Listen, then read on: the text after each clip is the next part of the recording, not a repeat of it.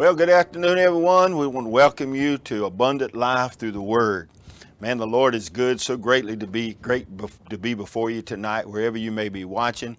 Listen, share and like. It's going to be an awesome night tonight in the Word of the Lord.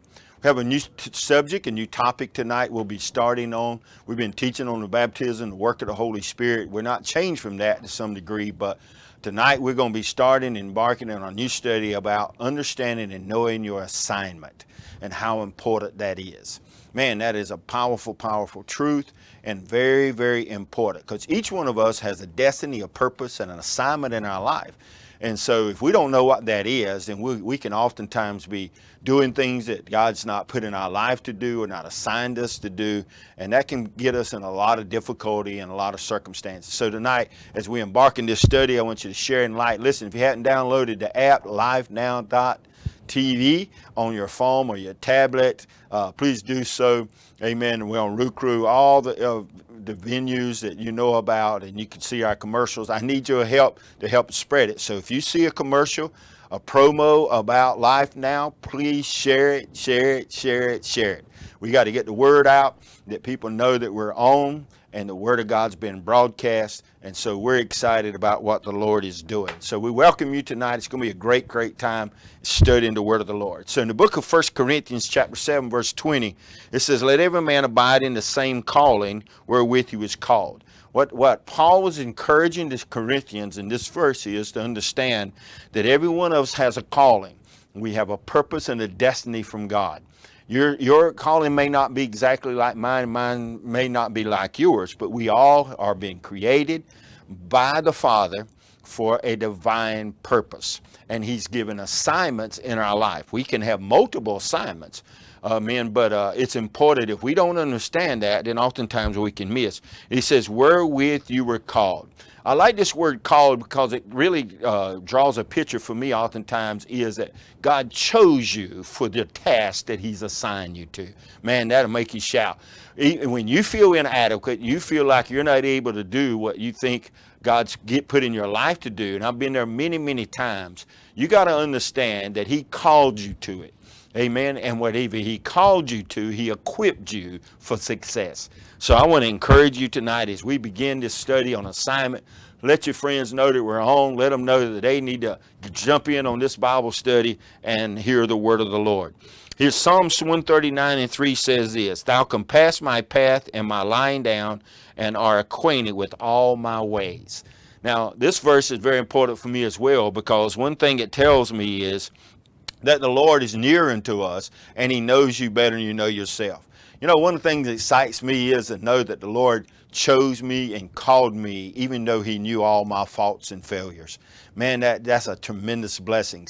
Because when people get to know you and they know your flaws, they can oftentimes reject you. They can oftentimes ridicule you. But see, the Lord knew all things about your life because He created you. But yet He still called you and chose you for this season. And man, what a season it is. Now's the time to rise up in the anointing and the power of the Holy Spirit to walk out what God's called you. It's time for you to silence the voices of the cannots. Amen. And be a Joshua and a Caleb to say, but the Lord said Canaan was ours. Amen. Let's go get what God promised us. Amen. Let's go get after what God has called us to. So I want to encourage you. So as we start this, everything God created was created to solve a problem. Now, this first little study that I'm going to walk you through tonight is going to be talking about solving a problem. You were created to solve a problem. Amen. Creativity is the search for solutions. In large gatherings, speakers could not be heard clearly, so the microphone and public address systems, and I'm wearing a microphone tonight, eyeglasses because I don't have the perfect eyesight anymore, for those who have difficulty seeing.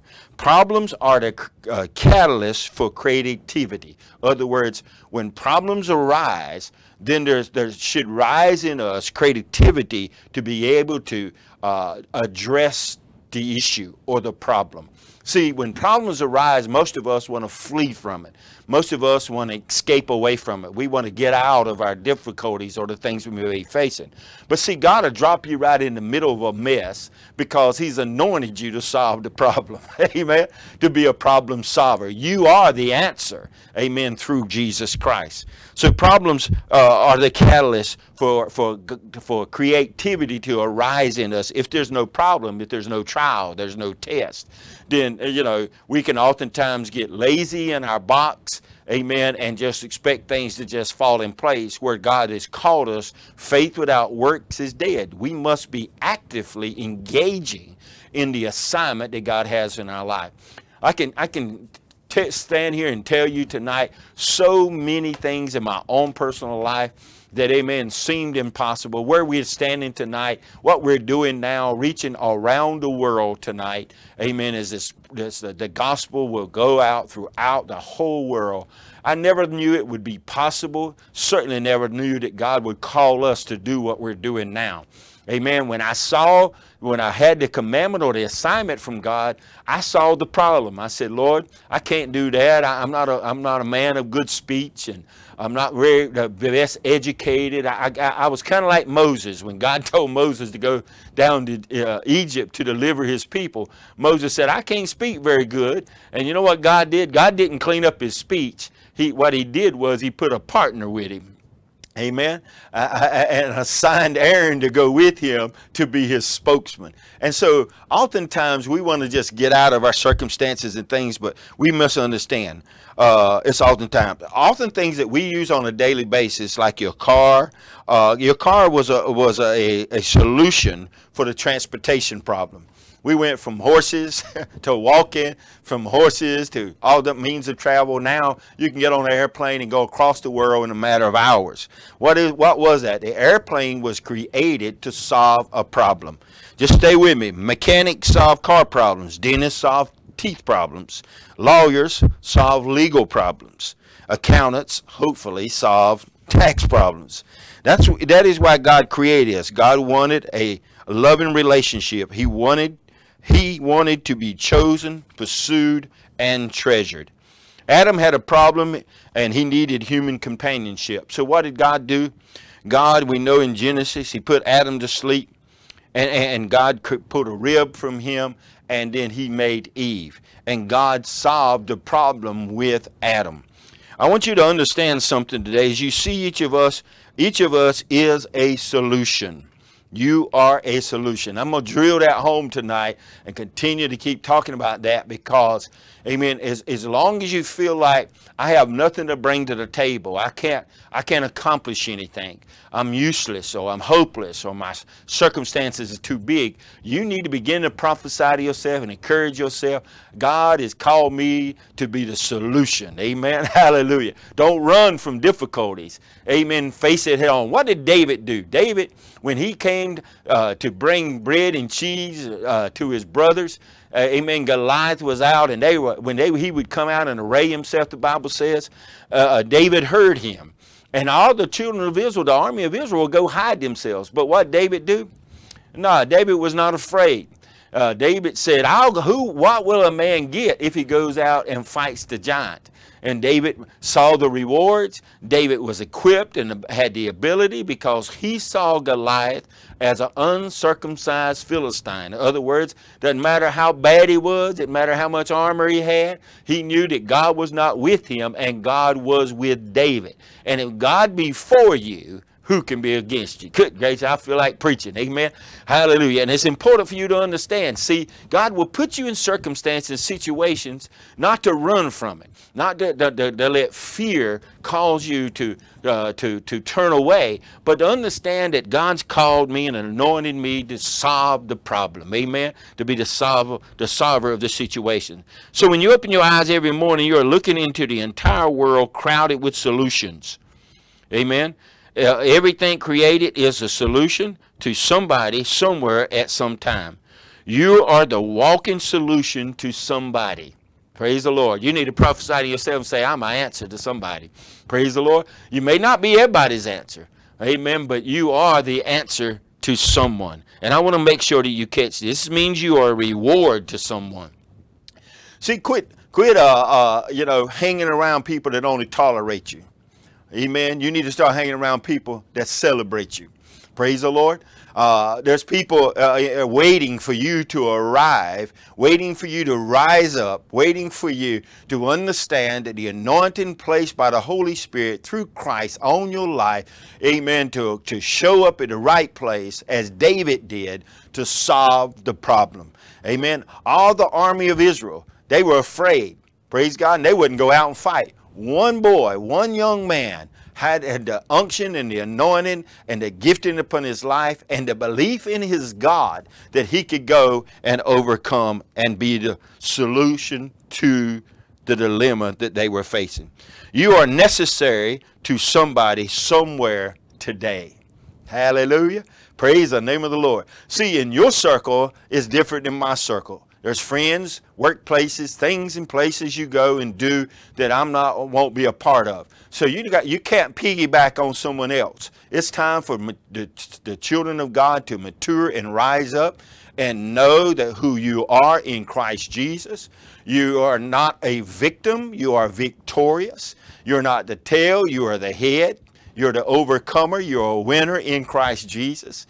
Amen. We're not going down. We're going up. Praise the Lord. And we are blessed coming in and going out. Praise the name of the Lord. Amen. And you got to change your perspective about who you are before God can begin to open the doors that is needful for you to walk through. Amen. Because God wants to set you up for success. There's some powerful words I want to read to you in Jeremiah chapter 1, verse 4 and 5. Then the word of the Lord came unto me, saying, before I formed you in the belly, I knew thee. Praise God. See, many of you have heard this scripture quoted oftentimes, but it hasn't really set in. There's something I want you to catch in this early part of this verse. It says that the word of the Lord came. The word of the Lord is coming to you tonight to tell you to pick your head up and begin to realize who you are through the anointing and the position and the placement as being the sons of God. Hallelujah, for the glory of God, and know that he's calling you for such a time as this. And he says, before I formed thee in the belly, in your mother's womb, I knew thee. Hallelujah. God knows you better than you know yourself. And I just want to encourage you tonight that God is working on your behalf.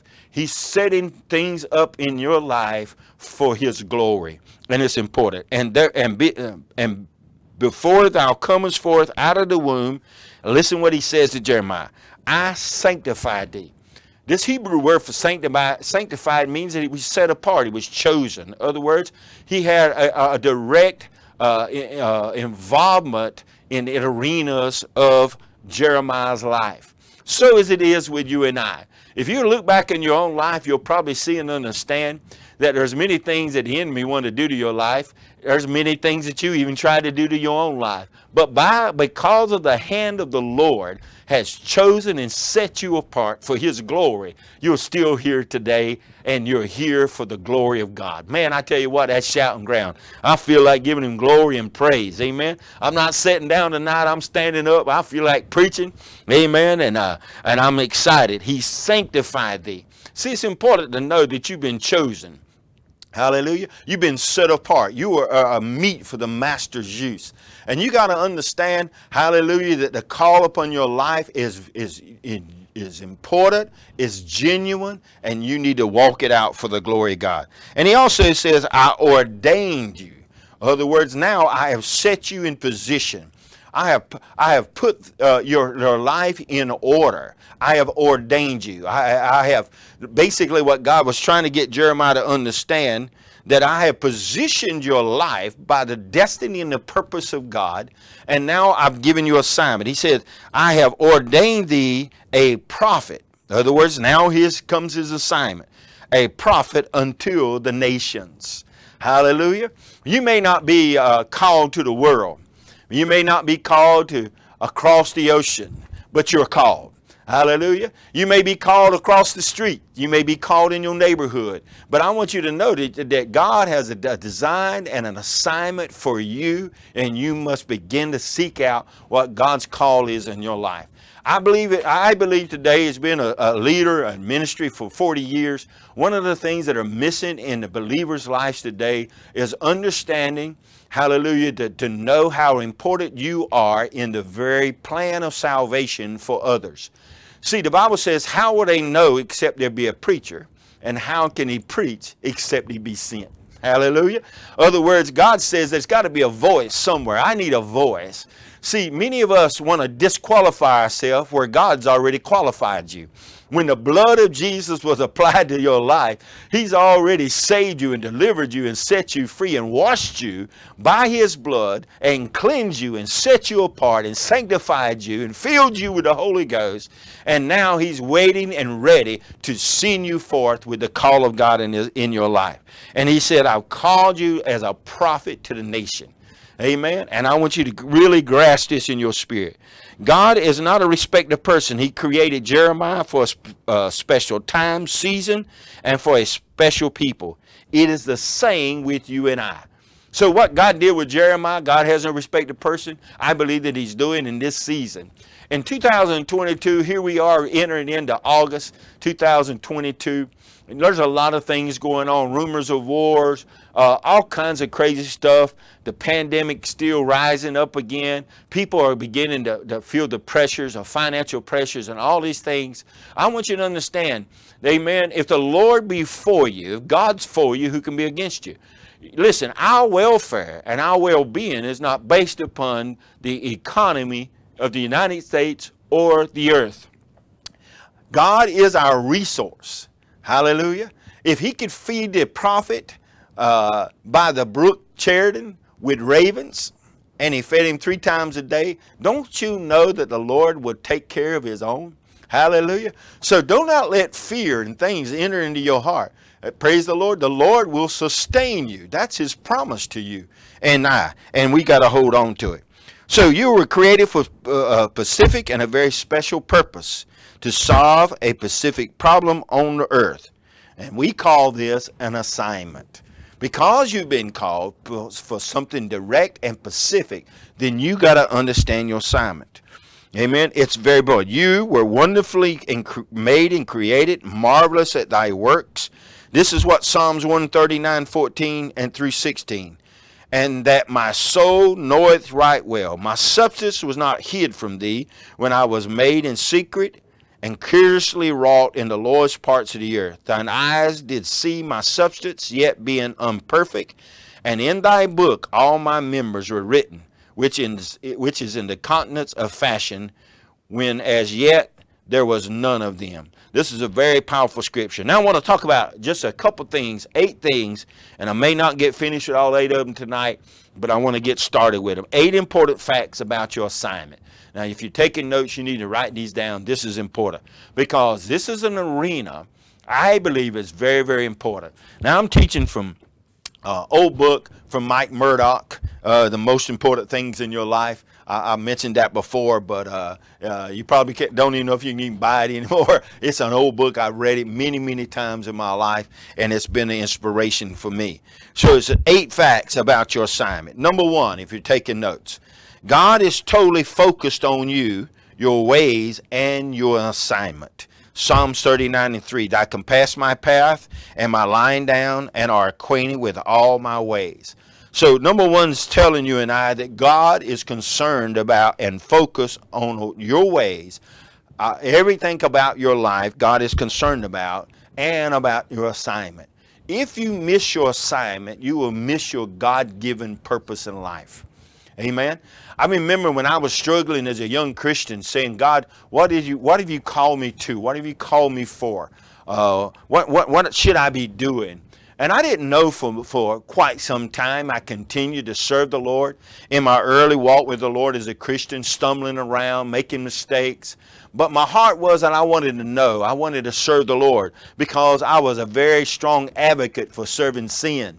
Hallelujah. I live for sin. I live for the devil. I kicked up my heels. I did it all.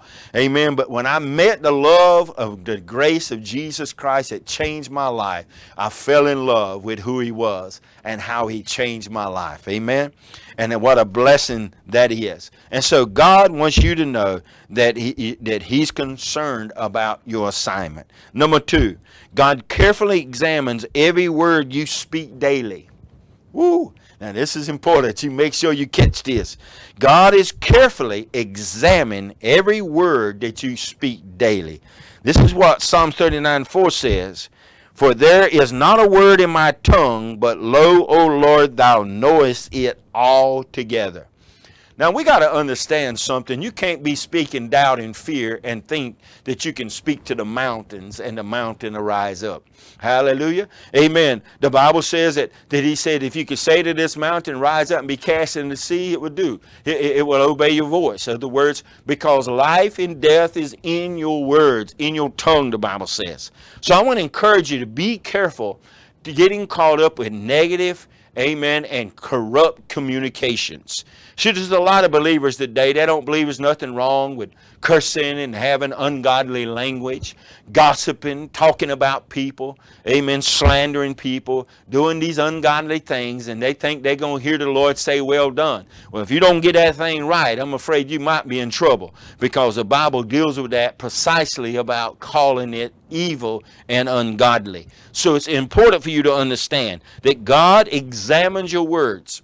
So you need to begin to speak forth the word of God. Let me just encourage you with something. You know, faith calls things that is not as though they are. As I stand before you tonight, you must learn how to proclaim the truths of God's word when everything around you that you see does not support what you know in your spirit. Because in your spirit is where creative power begins to be released through faith. Hallelujah. Amen. And as you begin to continue to speak it, the Bible declares that whatever you say, you shall have. Amen. If you can declare it and speak it in faith. Hallelujah. And so it's important for you and I to know that the Lord is examining our words, because if you're speaking negative about your assignment, if you're trying to talk see, one of the problems with the natural mind is in humanity, or in our carnality, our flesh, is that our mind wants to reason things. We want to figure everything out. I stand before you tonight in this assignment that God's called us to in this season, to carry the gospel around the world. I had no idea. I just had a word. I didn't know what to do.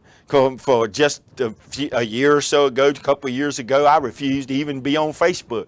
Amen. I refused to be online. And I remember a while back, as I was praying and spending time with the Lord, I said to the Lord, I said, you must be a God that has humor, because you called me to do this.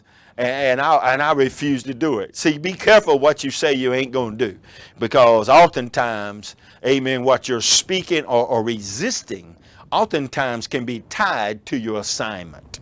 Hallelujah. See, and I believe I believe one of the things that God was doing with me was testing my heart. I believe he was testing me to find out whether if I wanted to get online to buff up myself, to walk in pride.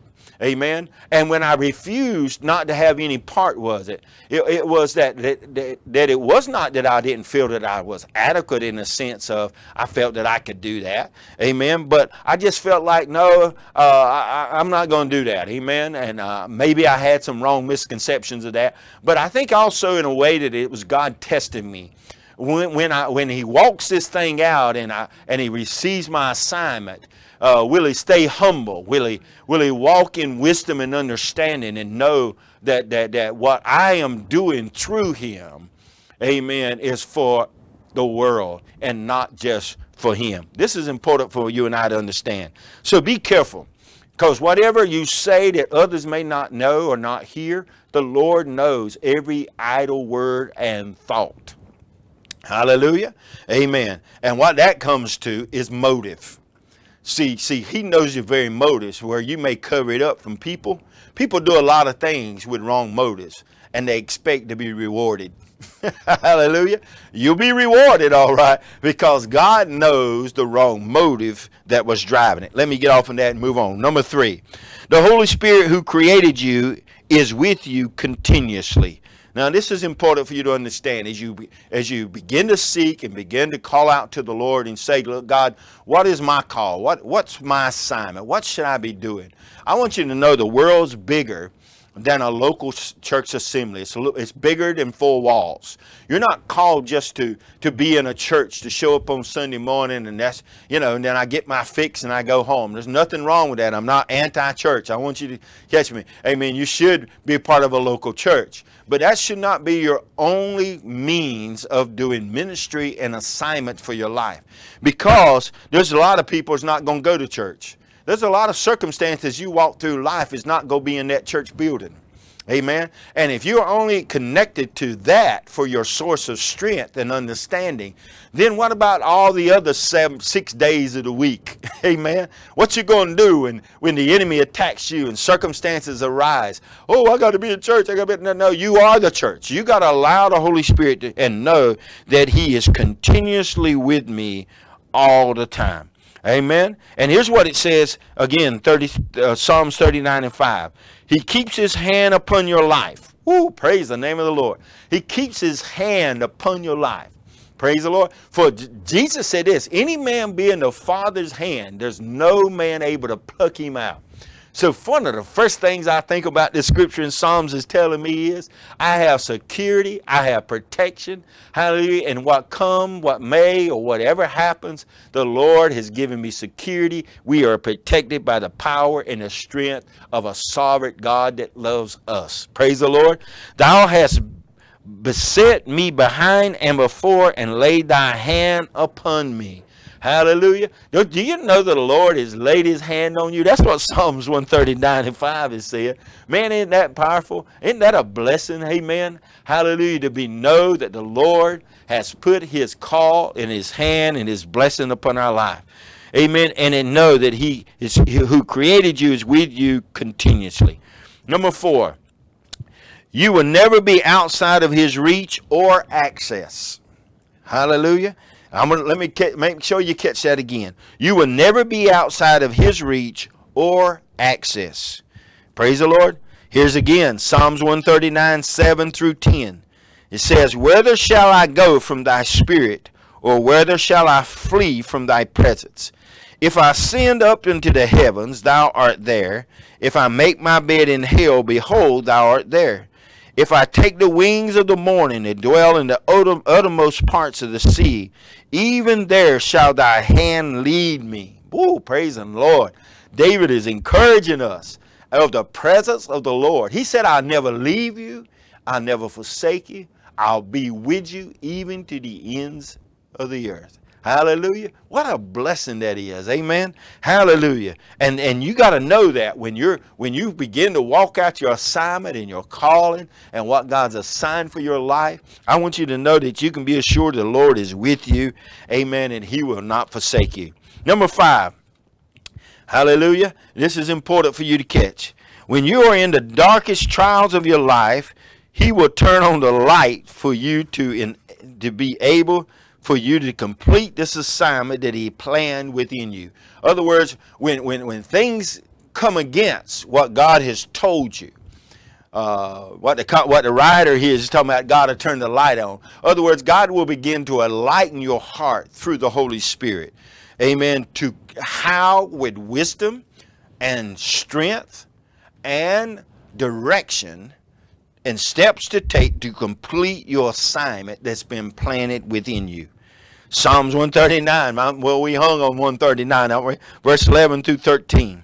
It says, if I say, surely the darkness shall cover me, even the night shall be a light upon me. Yea, the darkness hideth not from thee, but the night shineth as day, and the darkness and the light are both alike thee. For thou hast possessed my reins, thou hast covered me in my mother's womb.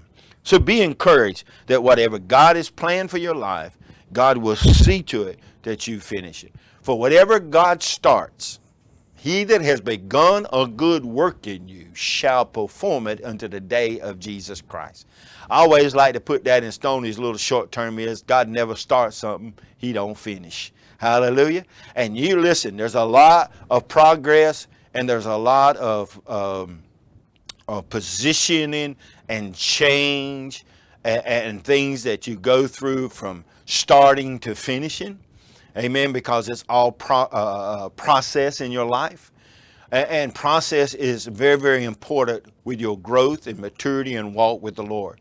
Because see, what you think you know and how the picture you know of God now, how many of you know you just scratched the surface of how great he is and how powerful he is and how awesome he is? I've been a Christian for 45 years now, going a few days further or behind somewhere in that neighborhood. And I want you to understand something. The more I think I know of the ways and the nature and the heart of God and the greatness of the Lord Jesus Christ, he begins to reveal something more to me in a fresh new way. Hallelujah. And I'm excited about every day experiencing the newness of a relationship with my Savior and Lord Jesus Christ, the one that saved me from death, hell, and the grave. He's given us life, and he loved us, and he calls us to fulfill our assignment. I can say to you personally, when you're walking in the will of God for what God's called you for this season and this time, there's no greater joy and fulfillment in your life that when you know that you're every day doing what you've been called and created in your mother's womb to do for the glory of the Lord. Hallelujah. There's a powerful blessings with that. So I want you to really grasp that. Number 6, it is impossible to count the pleasurable thoughts that pour out from the mind of God towards you every day. God continues to show forth his blessings and his glory in your life. Again, this is Psalms 139, 17 and 18. How precious also are thy thoughts unto me, O God. How great is the sum of them. If I should count them, they are more in number than the sand. When I awake, I am still with thee. Man, what a powerful, powerful truth. Now, number 7, I wanted to get to these last 2 quickly, and then I'll be through for tonight. Number 7 is, it is your own responsibility. Now, make sure you catch this. It is your own responsibility to identify your assignment. I always like to say it like this. God created our destiny, but it is our responsibility to discover. In other words, to go after, to uncover, and grow to the place that we can walk out our assignment. It's important. It's very important for your life. Do not expect others to define your assignment for you. Woo, hallelujah. See, we like to get in a prayer line and get in a prophetic line and let somebody speak over our life and tell us, go this way, go that way. This is what I need you to do. That's what you're supposed to be doing. And oftentimes, amen, we'll follow after the instructions of man and forfeit the plan of God for our life. Woo, praise the name of the Lord. Now, men and women of God and the unction of the Holy Spirit certainly can help us at different times and should speak encouragement to our faith. But you should not rest your assignment or your direction of life upon the instructions of man. You should rely only upon the Word of God and the guidance of the Holy Spirit. Praise the Lord, because he'll never lead you wrong. Praise the Lord. It is not our responsibility to do so. In other words, it is not their responsibility to do so. They have a personal responsibility to discover your own assignment. We each have a personal responsibility to discover the call of God in your life. You must discover your own assignment for yourself. God intended it to be so. This will require your personally reaching. Now watch this. I'm going to give you a few adjectives. You got to reach for it. Hallelujah. It's not going to fall out of the sky and hit you in the head. If God wants me to do it, God will make me do it. God ain't going to make you do anything. He didn't make you get saved. He's not going to make you serve him. Amen. He's not going to make you go to heaven. Matter of fact, he's not even going to make you go to hell. You and I choose if we will reach out and believe and receive what God's word has promised us. Amen. By faith and by the grace of Jesus Christ. We got to reach for it. Somebody ought to prophesy yourself. It's time to start reaching. Amen. You got to stretch yourself. Remember, Jesus told the man that had the withered hand. Amen. He didn't pray for him. He didn't say be healed. He said stretch forth your hand. In other words, he had to believe for the supernatural, to what he had not ever done, to begin to have the energy and the faith to put in motion, amen, to receive his healing. Praise the Lord. Amen. Hallelujah. Amen. And see, there's a lot of people waiting on God to do it all. And God says, I'm waiting on you. Praise the Lord. When will you step up to the plate? Amen. And put faith with your words. When will you step up to the plate and say, I'm hungry for the things of God? See, God's raising a generation. God's raising up a people right now. Hallelujah. It's not settling for just the floor mats of religion and dead idols and philosophies of men. Amen. We're hungry for the presence and the glory of Christ in the earth. We're calling as being sons of God to see the manifestation of the glory of God. As the Bible says, the earth is groaning for the manifestation of the sons of God.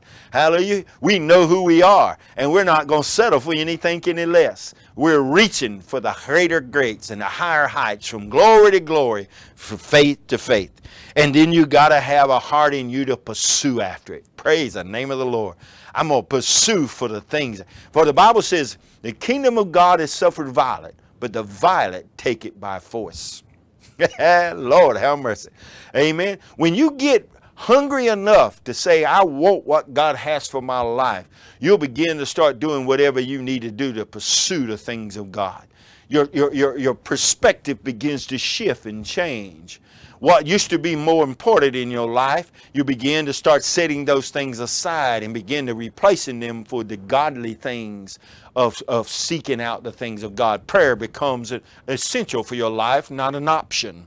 Amen. Hallelujah. When you have a heart to pursue the things of God, prayer is not something that you do. Prayer is something that becomes a part of who you are. Amen. Hallelujah. When you begin to be a believer that pursues the things of God, amen, you can't get tied up with nonsense and wasting time with things that are empty and never brings real true life. Amen. I'm encouraging you tonight. You got to pursue the things of God and moving toward his presence. This is what Romans 14:12 says. Amen. So then every one of us shall give an account of himself to God. Hallelujah. See, we're going to have to give an account. We're responsible. See, we have been rocked to sleep with the formalities and traditions of men to put our walk with God on the shoulders of an assembly, a leader, or somebody else. When the truth of the matter is, you are where you are spiritually because of your own decisions, and it's your responsibility to bring about change. Hallelujah. Praise the Lord. Amen. I'm almost through, but I just want to make sure I got that in. And number 8, the Word of God is the blueprint for your assignment, and this must become your daily focus. Hearing from him will make your assignment clear, irrevocable, and immovable. This has dealt well with thy servant, O Lord, according to thy word, Psalms 119:65. Ye are on the earth, you and I are on the earth to solve a problem. That is why it is called an assignment. Amen. We're going to stop here tonight. Listen, I want to pray for you tonight. I want to stir your heart, and hope I've stirred your heart. Amen. To encourage you to begin to push your way, begin to pursue the things of God for your life, for your assignment. Listen to me tonight. Hallelujah. Quit wasting time. Amen. Being satisfied with lukewarmness and emptiness, where he has spoken in his word that the Spirit shall be in you like a river springing up into everlasting life. Amen. Hallelujah. Powerful gushing of life force of God in you. Amen. Seek after. He said, if you seek, ye shall find. Knock, and it shall be open to you. Ask, and ye shall receive. Hallelujah. I pray for you tonight. Father, bless your people. Thank you for our time together tonight. Amen. Thank you for the assignment of God upon our lives.